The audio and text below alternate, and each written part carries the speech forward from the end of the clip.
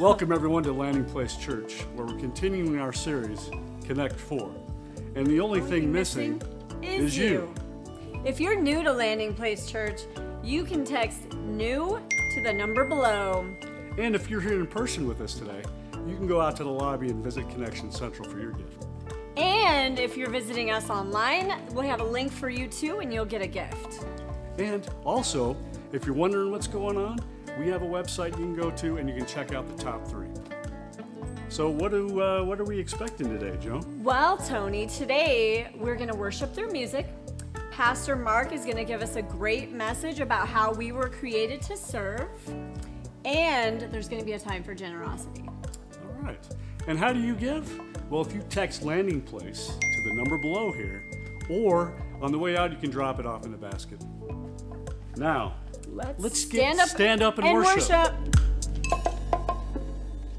Good morning, everybody. It's good to see you today. Come on and stand with us. Father, we thank you this morning for your presence in this place. Thank you for your Spirit, Holy Spirit. We love you. When all I see is the battle, you see my victory. Yes, you do. When all I see is a mountain, you see the mountain move. And as I walk through the shadow, your love surrounds me. Oh, there's nothing to fear now, for I am safe with you. So when I fight, I'll fight on my knees with my hands lifted up. Oh God, the battle belongs to you, and every fear I lay at your feet. I sing through the night. Oh God, the battle belongs to you.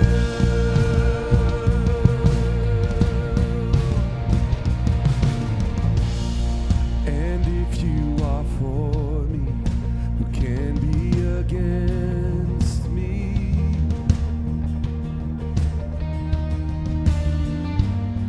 For Jesus, there's nothing impossible for you. When all I see are the ashes, you see the beauty. Yes, you do. When all I see is a cross, God, you see the empty tomb. Come on and sing it. So when I fight, I'll fight on my knees with my hands lifted high. Oh God, the battle belongs to you, and every fear I lay at your feet. I'll sing through the night. Oh God, the battle belongs to you. An almighty fortress, you go before us. Nothing can stand against the power of our God. You shine in the shadows, you win every battle. Nothing can stand against the power. Come on and lift it up today. An almighty fortress, you go before us. Nothing can stand against the power of our God. You shine in the shadows, you win every battle. Nothing can stand against the power. Come on, every voice, sing it out. An almighty fortress, you go before us.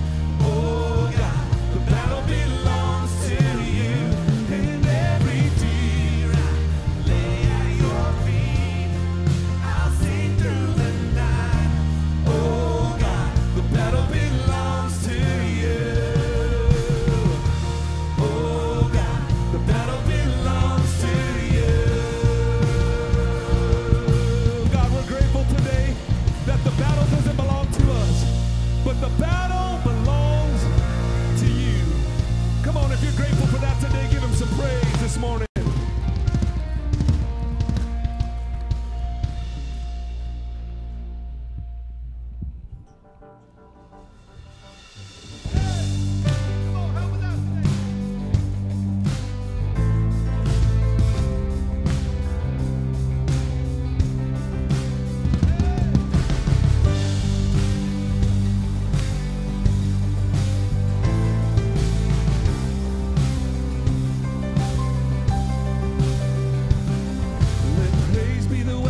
Silences the enemy. Let praise be the weapon that conquers all anxiety. So let it arise. Let praise arise. Come on, sing it out. We sing your name in the dark and it changes everything. Yes, we sing with all we are and we claim your victory. Come on, so let it.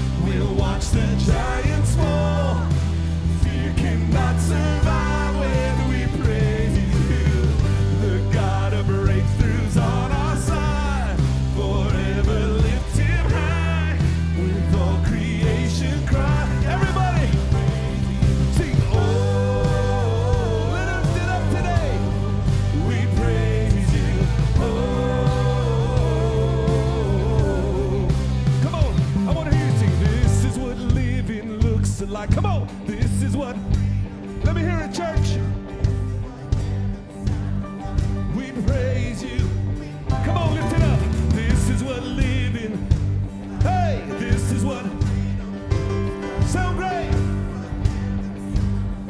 We praise you. Come on, let's sing it, team. Hey, this is what living looks like. This is what freedom feels like. This is what heaven sounds like. We praise you. We praise you. This is what living looks like. This is what freedom feels like. This is what heaven sounds like. We praise you. We praise. We'll see you break down every wall. We'll watch the giants fall. Fear cannot survive when we praise you. The God of breakthroughs on our side. Forever lift him high. With all creation cry, God, we pray. We'll see you break. We'll see you break down every wall. We'll watch the giants fall. Fear cannot survive when we praise you. The God of breakthroughs on our side. Forever lift him high. With all creation cry. Let's keep it going. Praise you. Oh, we praise you. Oh, we pray. Oh,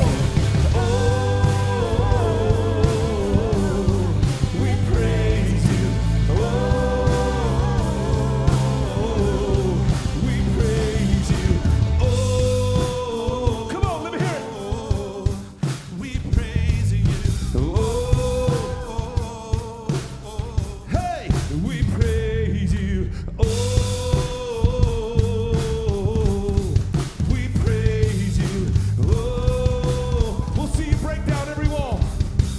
We praise you. We'll see you break down every. Come on. will.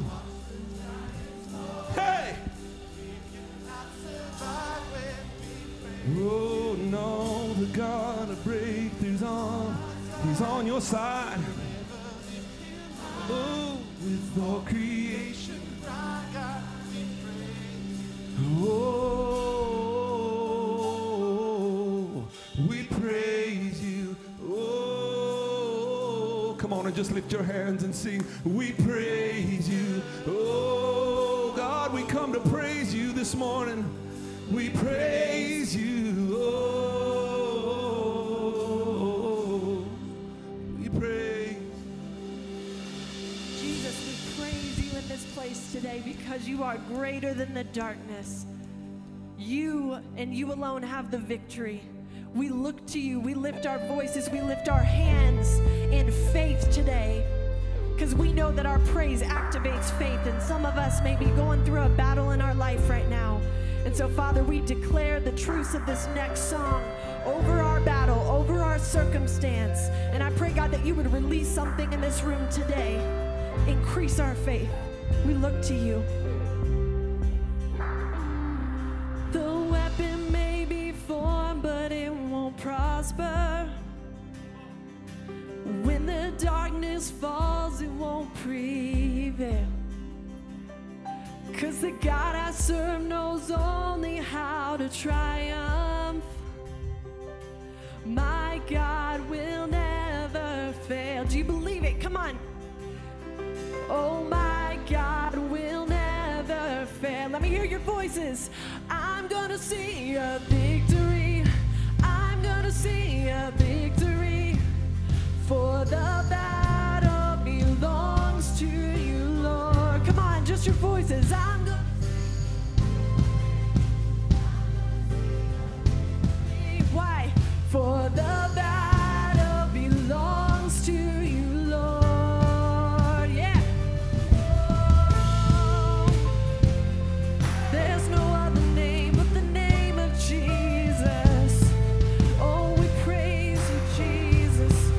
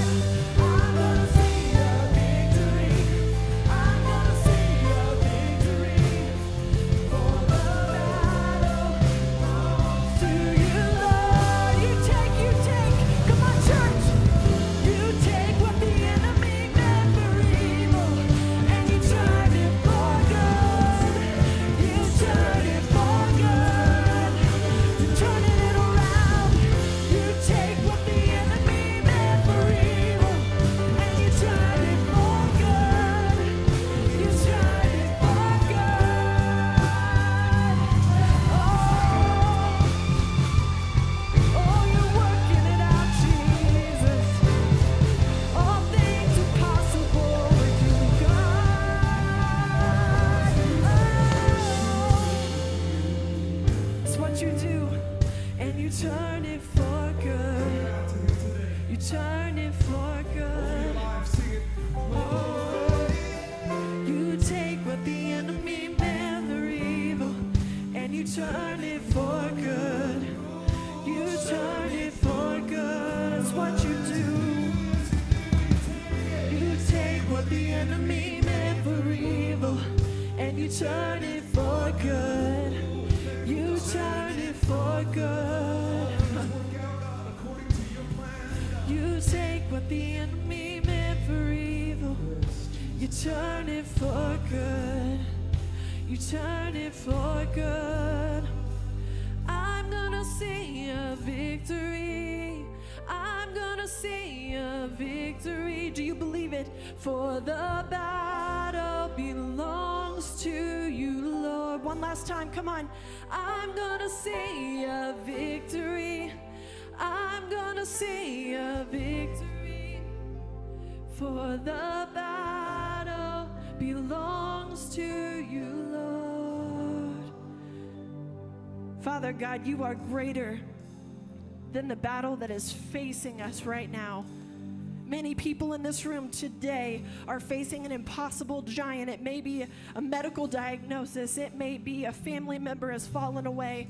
And whatever it is, God, I believe that you want to do a mighty thing that will increase our faith today. I believe that you want to work in every single heart, and you want to show off your power and your glory. And so we welcome you, Lord God. Come and do what only you can do. Come and move in our hearts and our lives. Show us anything that is a block for us growing in our faith. God, your desire is to be connected with your people. Since the Garden of Eden, that has been your heart. And so, Father, we press into you. We want to connect with you in a deeper way. And so we look to you. We give you praise. You are the Alpha and the Omega. You are the author and the finisher of our faith. And so we declare the truth of who you are, no matter what. Even if we don't feel it or see you working in our lives, we believe that you are doing it. And if we have not seen breakthrough, we will see the goodness of the Lord in the land of the living. And so, God, we press into you today, and we cry out to you. The victory, the battle belongs to Jesus Christ. The darkness must back away. The enemy must flee at the name of Jesus. And so we lift you up in this place. Holy, holy, holy is the Lord God Almighty. The whole earth is full of your glory. We praise you, for you are worthy.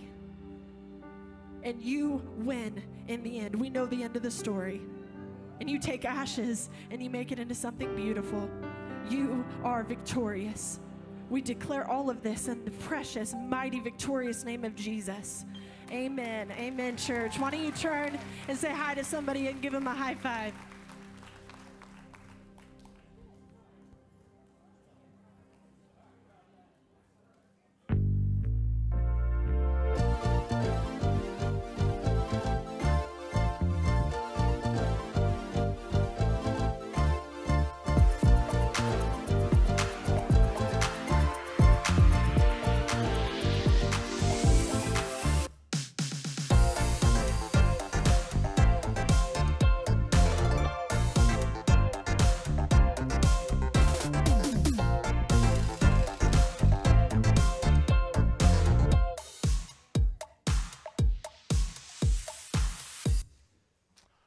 Well, good morning once again. I want to welcome you back to Landing Place Church. It's great to have you here. Whether you're here live or you're joining us online, we're in the middle of a series called Connect 4. We've been talking about connection, how to find that connection that we're looking for.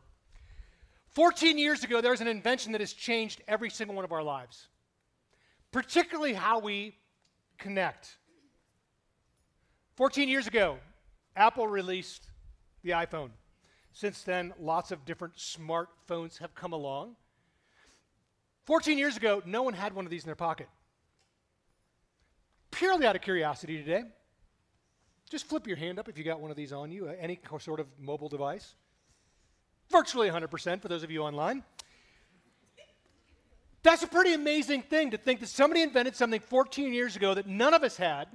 14 years later, almost every single one of us has. I mean, that in itself is pretty amazing.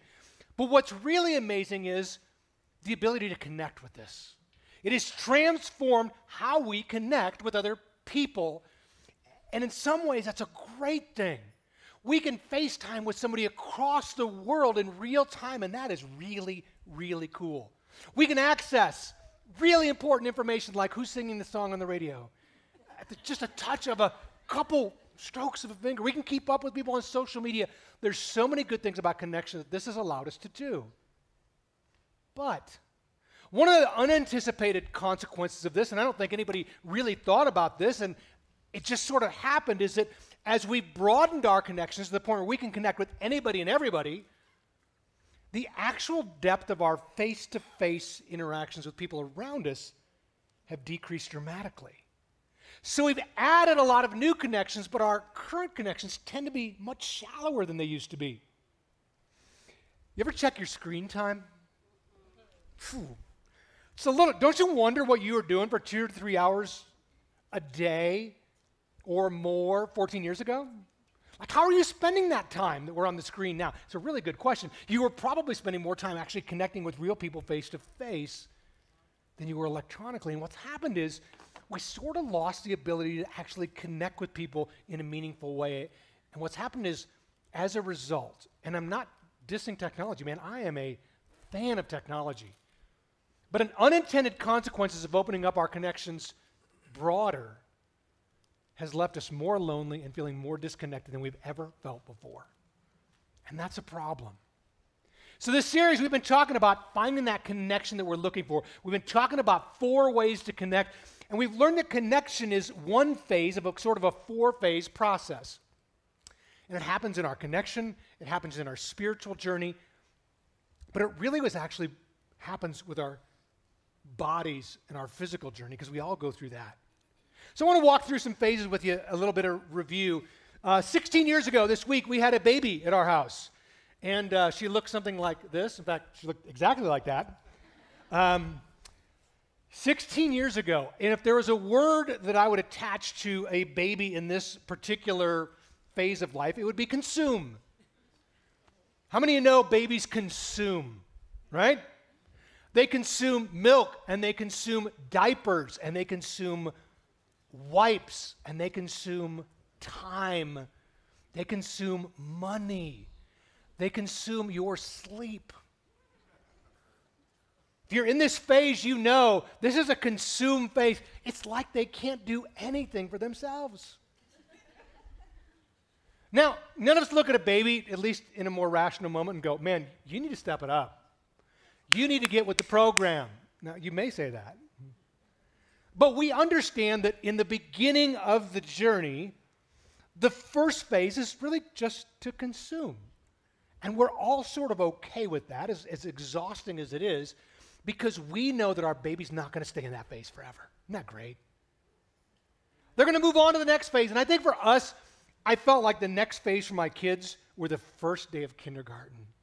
That first day of school. Anybody send kids to school this past week or two? Yeah. I'm really impressed with some of you. I watch social media, and some of you, man, you got the signs with like the teacher's name and what grade they're going into. We just never quite, we were so lucky to get our kids together just to, like, okay, we're going to get a picture before you go. All right, first day of school. You know, what happens when they move from this consume mode to this connect mode, I would call it? They begin to connect with people other than you as parents. They begin to connect with teachers. They begin to connect with coaches. They begin to connect with peers. They spend the next 12 to who knows how many years in deep connection learning, picking up new things. Now, make no mistake, they're still consuming. But they're not consuming as much. And they're starting to connect more. None of these phases start and stop on one day. They all sort of overlap. Now, I've been told, but I have not experienced it yet, that someday your kids may actually get out of school and move on to the next phase. My daughter graduated, the oldest one here, graduated from college last year, and she's not done with school. She is going on to get her master's, but she's in biomedical engineering, and the closest I see to the next phase, I can see the next phase, we're just not quite there yet. Last year, her group had a senior project, and so their project was to create a tourniquet for severed limbs, very unique niche market, that you can use out in the military field and out in the emergency medical services field, where you slap this tourniquet on a damaged limb, and it measures the blood pressure both above the cut and below the cut, and it self-adjusts the tourniquet so that pretty much anybody could put this thing on and save a limb. Feels like we're starting to move from connection to contribution.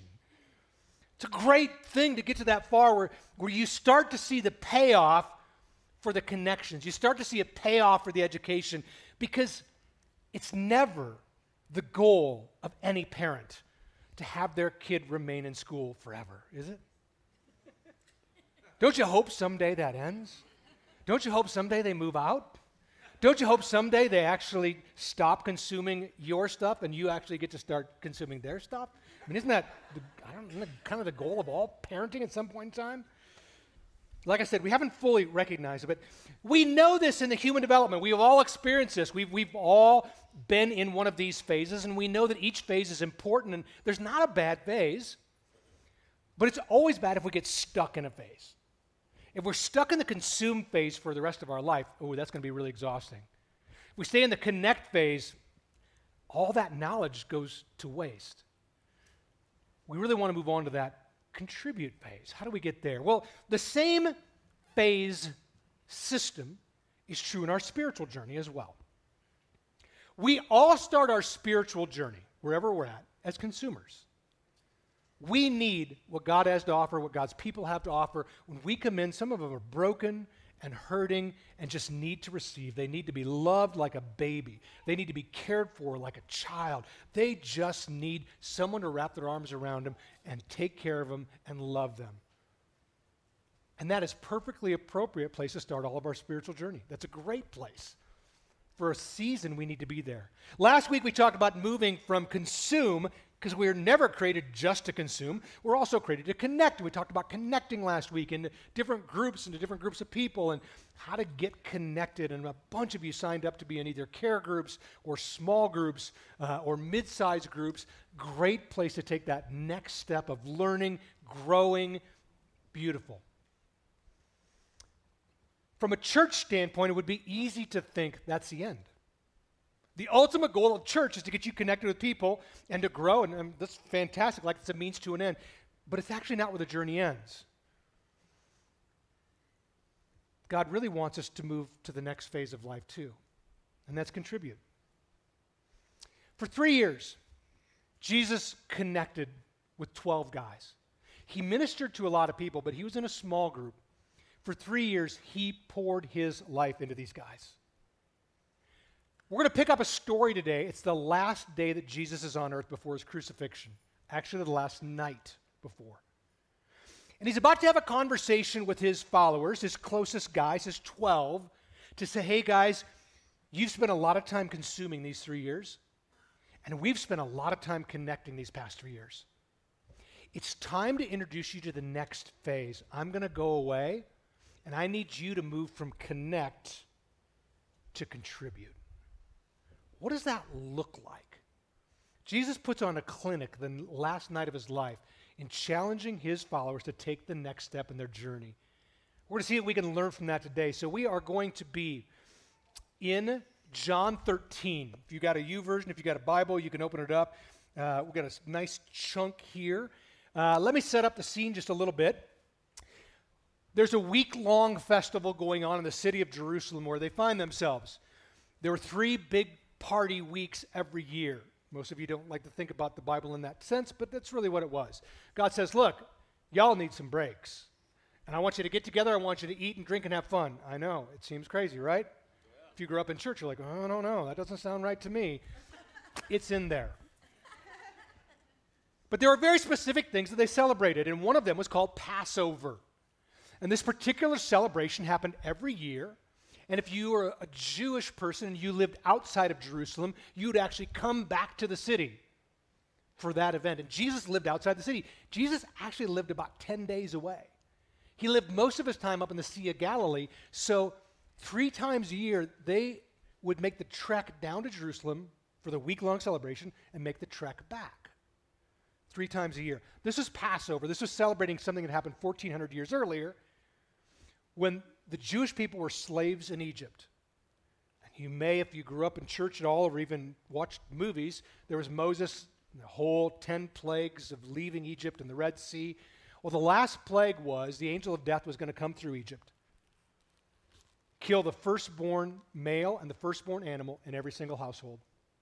In order to spare the Jewish people, God said, I want you to sacrifice a lamb tonight. I want you to eat the whole thing as a family. I want you to take a little bit of the blood and put it on the doorpost of your house, because as the angel of death comes through, he's going to pass over the houses that have the blood on the doorpost. You're going to be saved by the blood of the lamb. Every year thereafter, God said, I want you to celebrate this amazing deliverance that you experienced with a week-long festival. That's where we're at when we pick up the story. All right, we are in John 13. Before the Passover celebration, Jesus knew that his hour had come to leave this world and return to his Father. He had loved his disciples on his ministry here on earth, and now he loved them right up to the very end. Now it's time for supper, and the devil had already prompted Judas, who was one of the 12, son of Simon Iscariot, we now call him Judas Iscariot, to betray Jesus. Jesus knew that the Father had given him authority over everything, and that he'd come from God, and that he was going to return to God. So he got up, took off his robe, he wrapped a towel around his waist, he poured water into a basin, and he began to wash the disciples' feet, drying them with the towel he had around him. Skip down to verse 12. After washing their feet, putting on his robe, he sat down again, and he asked this, do you understand what I was doing? You call me teacher and Lord, and you're right, because that's what I am. And since I, your Lord and teacher, have washed your feet, you ought to wash each other's feet. I have given this to you as an example to follow. Do as I have done to you. With all authority, one of the very last things that Jesus did for these 12 followers who are connected together, he said, I want to show you how to move from connect to contribute in your journey. How do we move from connecting to actually contributing? 2 things that I think Jesus outlines for us that are crystal clear, that were applicable to his day and applicable to us today. The first was this: if we really want to move from connect to contribute, we have to love like Jesus loved. You got to love like Jesus loved. The verse we go back, it says this: he loved the disciples during his ministry on earth, and now he loved them to the very end. Now you may think, well, these were incredibly lovable guys. I'm sure they were easy to love. No, they weren't. They were a hot mess. They didn't agree with each other. They argued with each other. They argued with Jesus. They didn't believe in him about half the time, even when he did incredibly miraculous things. They argued amongst themselves who was going to be the greatest. I mean, these guys were not that lovable. As soon as this meal's over, Judas is going to leave and sell Jesus out for 30 pieces of silver. Within 12 hours, Peter is going to deny that he even knows who Jesus is. They're not that lovable.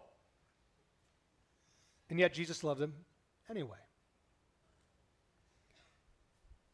It's easy to love lovable people, isn't it?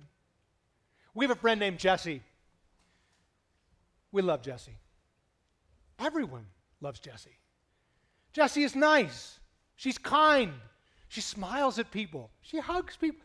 She's great. We say at our house, if you don't like Jesse, that's a problem with you. Because she's lovable. It's easy to love lovable people. But how many of you have somebody in your life who's not as lovable? You got that coworker or boss you just, a classmate who picks on you.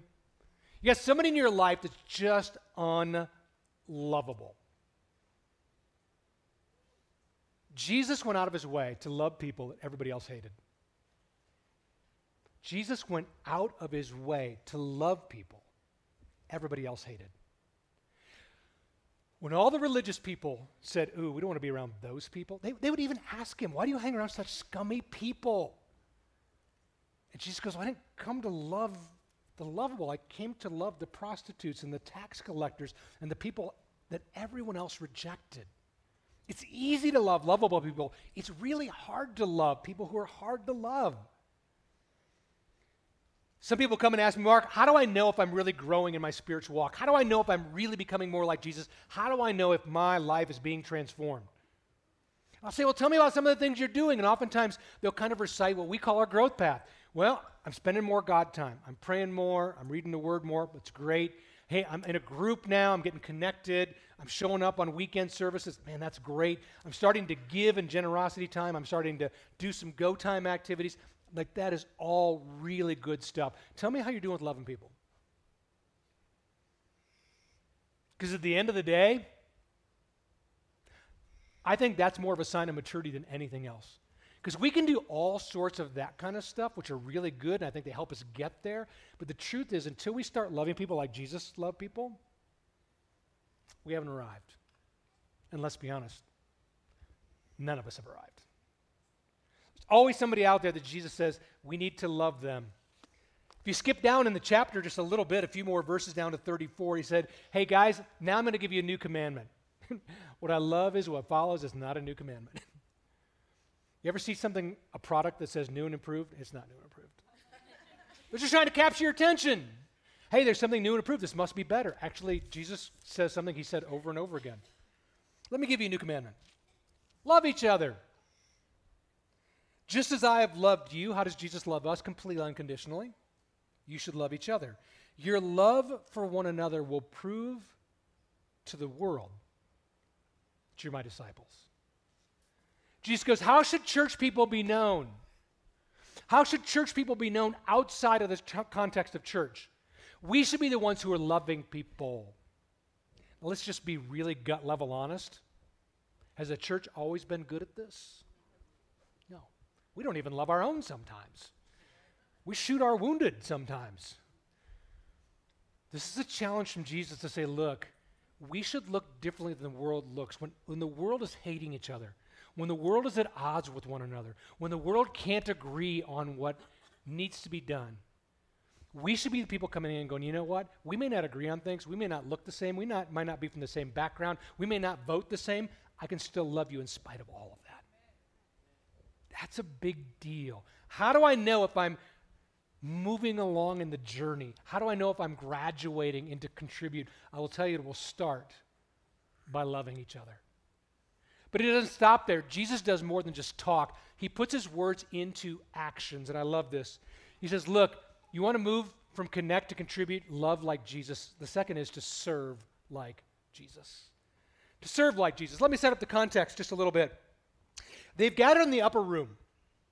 When I was in Israel recently, this is the replica of what they believe an upper room would have looked like. It's obviously not the original upper room. They do believe it is, however, in the site that the original upper room was. And aha moment for me. I don't know why I didn't really put this together, but I haven't really put it all together, which shows you I've got a long ways to go. A lot of things happen in this room. The Last Supper happened in this room. Jesus showed up twice after he was resurrected while they were in this room. And on Pentecost, the Holy Spirit was poured out in this room. There's a lot of action in this room. Now, as they were showing up for the Passover meal, normally, because you would recline when you eat, normally there would be a servant boy there to wash your feet. Because your feet is going to be dangerously close to someone else's face. And as you're tromping along in your sandals and dirt and dust and animal dung, nobody's really cool eating right next to that. So typically there'd be a servant boy. You would walk in, you take your sandals off, he would wash your feet, and then you would go ahead and you'd recline and you'd eat and you'd just enjoy. Well, that night, nobody showed up. Now, you would think after 3 years of following Jesus, like one of the disciples would have stepped up and go, like even if they voted on it and go, hey, which one of us is the least? Who is the disciple that didn't get any press? Whose name did not make it in other than saying, oh, these are the 12, but you never hear from them again. Like that one should be washing some feet, right? Not even that one stepped up and washed feet. Nobody even thought to, which I'm sure had to be super discouraging for Jesus. Think how disappointed you would be a little bit as Jesus going, come on, guys. So what does Jesus do? He takes off his robe, gets down, pours water in a basin, and he goes around one by one and he washes their feet. That was a practical thing that needed to be done. In order for them to enjoy the meal, it needed to be done. So it served a practical purpose. But then when he's done, he goes, oh, no, we're not done. We're not done. And since I, the Lord, your Lord, and your teacher, have washed your feet, you ought to wash each other's feet. I've done this as an example to follow. Do as I have done to you. Jesus goes, look, this is more than about foot washing. Yes, you need your feet cleaned. But the truth is, it's time for you guys to move from connect to contribute. It's time for you guys to go to the next level in your spiritual journey. It's time for you to go on from just receiving to actually contributing and giving. It's time for a shift. Do as I've done. How many of you ever had a post-church analysis on the way home? You know what I mean by that? Yeah, you know, I got a potato burrito instead of a bacon. I think they're out of bacon. The second song, I don't know. I didn't really connect with it at all. That third point in the message, I really wasn't sure about that either. There is no third point in the message, just so you know. Protecting myself. I don't know why. I grew up in church. We had a post-church analysis every week on the way home. It was about a 15-minute ride home. We would talk about what happened and how it hit us and what we received and how we liked it, the things that we liked and the things we didn't like. And you know what that is? That's consume. We live in a very consumeristic world. You go into a restaurant and you're consuming from the minute you sit down to the minute you leave. You're analyzing. You're saying, ooh, I like that. We had really good service. We had really good food. This was a little cold. We could have done some. We're trained to be consumers. Our world has trained us to be consumers. When you walk in, you want a warm greeting. You want a hot cup of coffee. You want to check your kids into KidsLink and have them have a fabulous, fun, and informative time. You want to walk in and hear amazing music played by talented musicians. You want a message that's engaging and relevant to your life. I get it. There's nothing wrong with any of those things. But if we come into a place like this thinking, what do I get out of it? We're still in the consume mode. It's just a reality check. What would happen if we actually started showing up at church with the mindset of, I don't come to receive anything here today. I'm coming here today just because I have something to give. I almost guarantee you there's somebody sitting here who needs something you have today. They need a smile. They need a handshake. They need a high five. They may need a hug. Maybe they're the one who need the warm greeting. Maybe they're the one who need a hot cup of coffee. Maybe they're the one who needs somebody to watch their kids. Maybe you get it. What would happen if we entered this place thinking what I could contribute instead of what I could consume?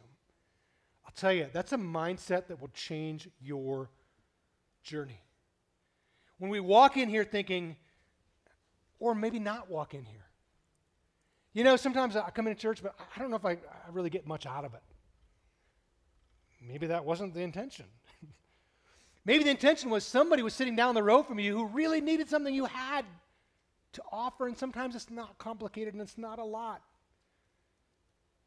Jesus started by serving his church family first, and I think that's an important thing. He said, look, if we can't get this right in this context, don't you dare export anything out of this building. Please. Please don't. Let's get it right here first. Let's learn to serve one another well here first so that as we leave this building, because contribute is not the last phase. Pastor Roger's going to talk next week about the next phase. There's another phase, and that's serving people outside of the church building. We got to get it right inside first.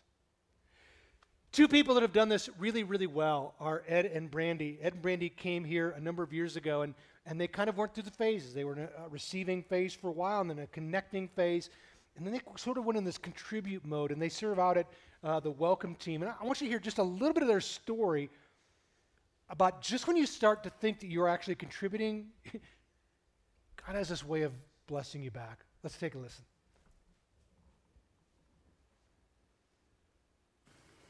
Hello, I'm Brandy Dale. And I'm Ed Dale. And we've been coming to Landing Place Church for the past 5 years now. So serving here at Landing Place has deepened my relationship with God and just giving me more God time. I am a quiet God worshiper and not one who necessarily is the one to be praying out loud in the groups. But I spend my time with God through serving. So doing that God time, coming here to be able to serve is how I spend my time.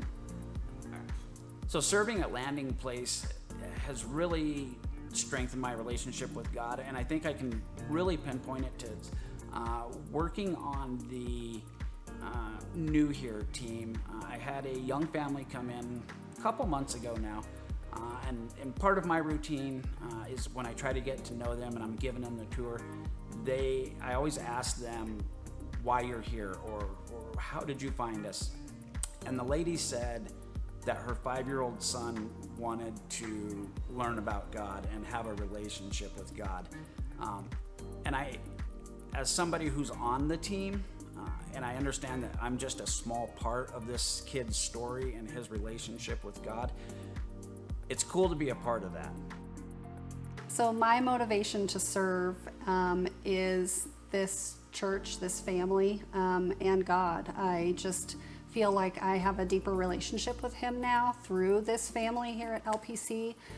We have found a wonderful place to celebrate God, and I want to be here to serve whenever I can, so that's why I'm here. So I guess to sum it all up, my motivation for serving is God wants me to serve. And if God wants me to serve, I'm gonna serve. So the question today is, what phase am I in? It's a really good question to ask. And again, there's no wrong answer. There's no bad phase to be in. It's just good to know, hey, I'm in consume mode right now. I just need to be poured into, and I got some hurts I'm working through, and I just need to be surrounded and loved by people, and I'm in that phase right now. And you know what? That's okay. Like a baby, we don't condemn or look down on that. There's a phase where we all started there, where we need to be in that phase. Some of you, particularly last week as we talked, said, ooh, you know what? I've been in that phase, but the truth is, I think I'm probably ready to go to the next step. And so many of you, we had a connection fair last week, a groups fair, and like dozens of people connected in groups last week and said, you know what? I need to take a step and jump into the next phase, and that's connect for me. And that's really cool. Some of you are in the connect phase right now. But honestly, as we go along, there's some of you that have been in the connect phase for a long time. And you've been connected, you've been in groups, you've been growing, you're that student who's ready to take the next step. And what is that? And I think our job as a church is to provide you with opportunities to say, hey, if I'm in Connect and I want to go to contribute, how do I do that? Where do I do that? What's the process? I think that's our job, is to make it really clear, to make it really easy. And Pastor Roger's going to come up and give you some really clear instructions about how you can move to the next phase. Whatever phase you're in, embrace it. Embrace it, but always remember this is a journey, and Jesus always wants us to become more like Him. He wants us to love like Him, and He wants us to serve like Him. And serving is more than just joining a team. It's more than just connecting. It's an attitude. It's a posture. It's a lifestyle. Jesus looked at how He could serve others, but He started here, and then next week we're going to talk about how to take it outside of these four walls. Because ultimately, at least in this spiritual journey, the journey's not over until we actually reproduce and bring people back in who consume. That's where the journey actually goes from here.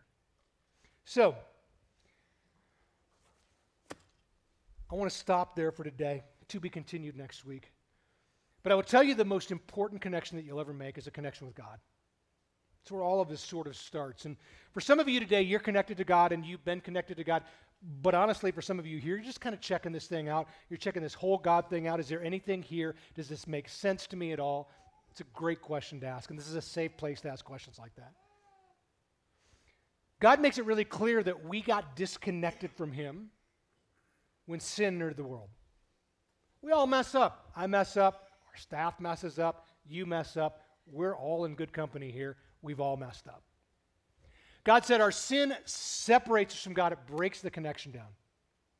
That's why Jesus, a few hours after our story today, went to the cross. He paid a debt that we owed to break the power of sin so that we could get reconnected to God. If you've never done that, if you've never said, ooh, I didn't even know that was a thing, you have an opportunity this morning to actually receive the gift of forgiveness, to reconnect to God, to start this entire journey that we're talking about. It's really the next step for some of you today. And I want to help just lead you in that in a simple prayer as we close our eyes, bow our heads. God, we thank you for the truth of your word. God, we are so grateful that even though we are disconnected from you, that you provided a way to get reconnected. Right now, we just acknowledge and believe that Jesus came to this earth and he died a death that he didn't deserve, that we actually did deserve, and he offers us this amazing exchange that we get off free, and he pays for what he didn't, a debt he didn't rack up. God, we thank you for this amazing offer. We want to receive that today. We want to receive your forgiveness. We want a fresh start and a clean slate. And God, more than anything, we want to be connected to you, the God of the universe. God, will you help us begin this journey together as we just take little steps toward you. And God, we love you and we thank you so much. God, will you help each one of us continue to grow more like you, to love people and to serve people like Jesus did. We ask this in Jesus' name. Amen and amen.